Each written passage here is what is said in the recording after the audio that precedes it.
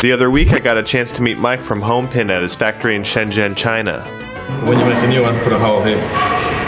Hi, Mike here from Homepin. We started a factory here in Shenzhen about 3 years ago to mainly build pinball machines. We've been making genuine Homepin reproduction video game tables in the meantime, but we're getting ready for our first new release pinball machine, Thunderbirds R-Go, which hopefully will be shipping out of this factory within 6 months.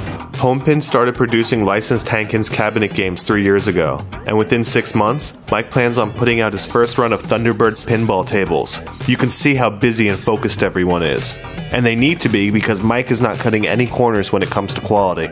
Absolutely, yes. We do everything we can.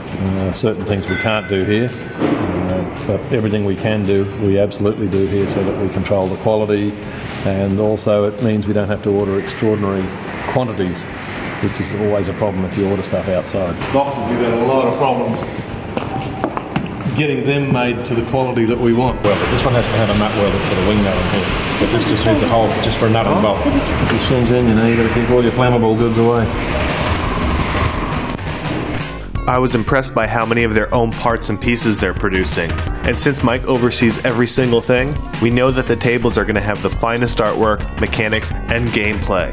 The one-off model in clay or something, then we can take it from there and use our vacuum forming machine to make the parts or whatever. And the attention to detail that goes into the process is humbling. And their facility was really nice, and even contains a Western toilet. Along with mold injectors, glass heaters, you name it. And you can tell Mike is passionate about what he does. You can cut the leads off the printed circuit boards.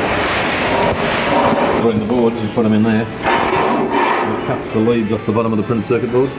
Even though the traffic is crazy over here, I was really glad I got a chance to visit Homepin, and I'll be looking forward to the long-awaited launch of Thunderbirds R-Go pinball coming soon.